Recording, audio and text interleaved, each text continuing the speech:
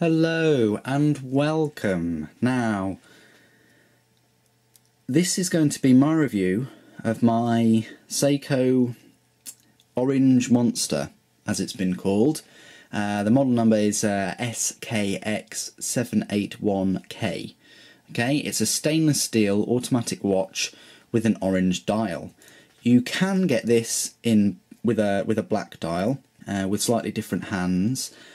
But nonetheless, I'll talk about why it was called a monster. When this watch first came out, must be 10, 15 years ago, something like that. It was actually the whole bezel was it's huge at the time. It's very large. It's the diameter is 42 millimeters. Okay, 42 millimeters. That was pretty big back then. And since then, dials have been becoming larger and larger and larger. The cases have been becoming larger and larger and larger. Till now, you can quite easily find them that are 50, 55 millimeter, huge things the size of dinner plates. Okay, huge. I actually really like the size of this case diameter. I really do. It's just about right. I mean, I compare it to a G-Shock, and probably just a little bit smaller. But then again, that's quite a large G-Shock, really. But I think it's an excellent size. I will put it on. Now, this watch, it's meant to be a diver's watch, and I would probably have to agree with that. I would question the reliability of it. If it still works when you get down there and things. I mean, it should do, but nonetheless, I'm sure it would work well. It's an open clasp design.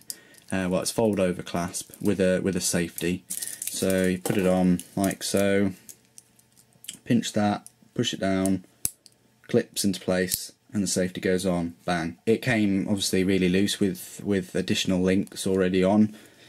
Quite easy with a watch kit, a watch maintenance kit. You can quite easily remove the pins if you're having problems. I'm happy to do a video, of course. But you basically just ram a steel rod, arrows pointing down, so you ram it through that way. That pops the pin and the little spacer thing, or whatever it's called. It pops that out as well, and then you just remove the link, remove another one, and then join them back up, but the other way, if you see what I mean.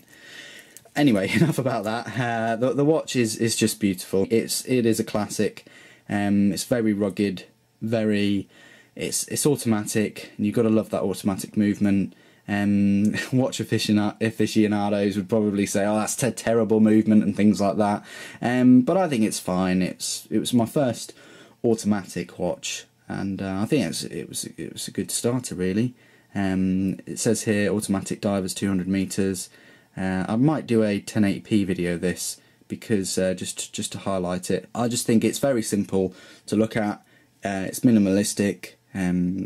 I've had this for about 2-3 years now. It's got some scratches and stuff, which is quite rare, really, because I haven't really put it through an awful lot of ruggedness, rugged outdoors things. But it has a few on there.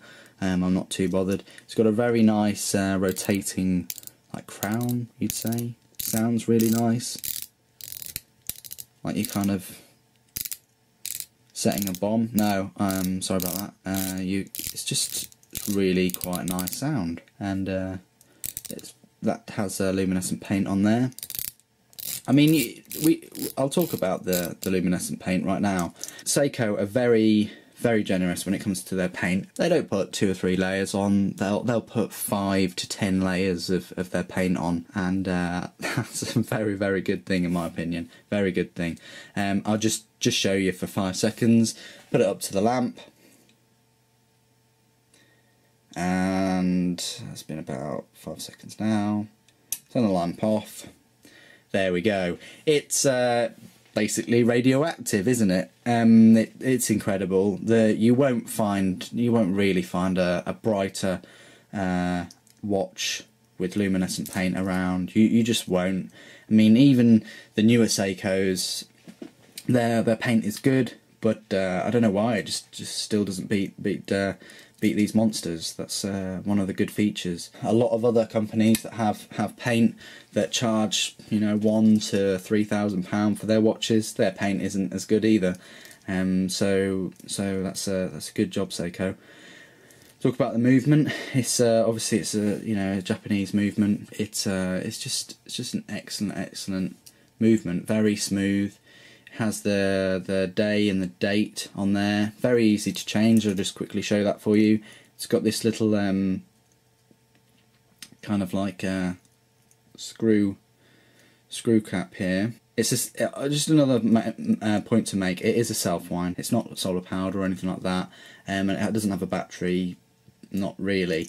The way you charge it up is it's got a spring inside, and when that rotates, obviously that makes that large motion into a smaller motion, and obviously transforms it into a really small motion, and that motion then gets changed into obviously this larger. It's very complex, but basically if you do this with it, it charges it up. You probably really, I'm not sat there in the morning for half an hour doing that. Probably only like, what, 20 seconds, 10 or 20 seconds do that, and then that'll last for a few days. I mean, it's very efficient in that respect. If you leave it there, yeah, it will stop.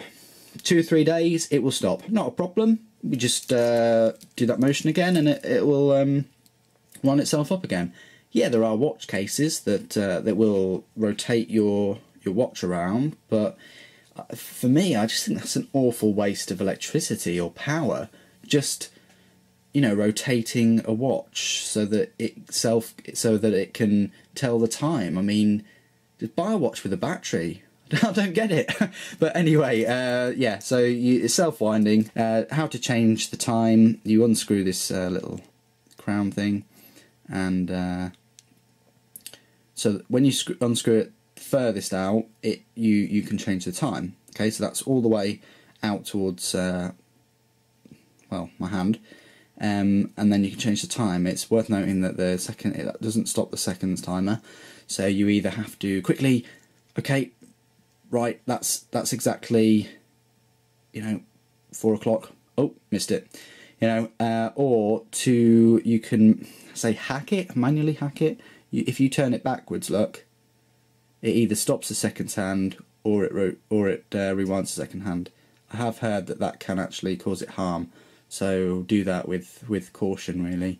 And what's a few seconds out anyway, really. Anyway, so that's that. If you push it in a little bit, you can then change the date numbers, and if you push it anti-clockwise, you can do the days.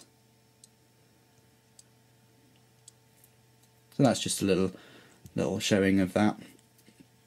Don't worry too much about, I mean, yeah, it might do it harm over tightening that, but as long as it's quite tight, I wouldn't worry too much about it underwater and things. I wouldn't, obviously I wouldn't change the time underwater, but if you're, you know, really conscious, oh no, I've unscrewed this and the water's going to go in, I wouldn't worry too much about it, and I wouldn't over tighten it either. But there's just a few words of advice, really.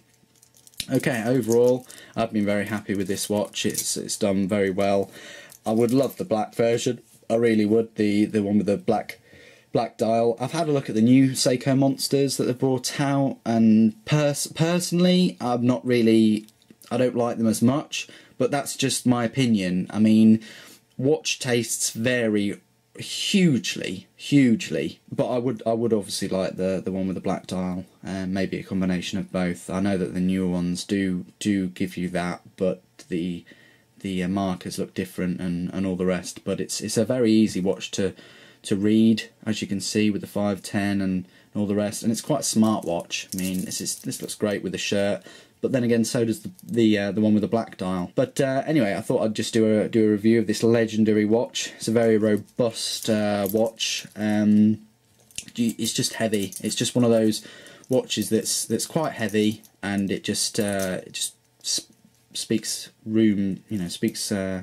miles of quality, really. Anyway, if you have had any experiences with your Seiko Monsters, good or bad, please leave them in the comments below, definitely. You know, YouTube is all about you, and you can obviously share experiences, you know, down below. Thanks very much for watching, bearing with me again. Take care.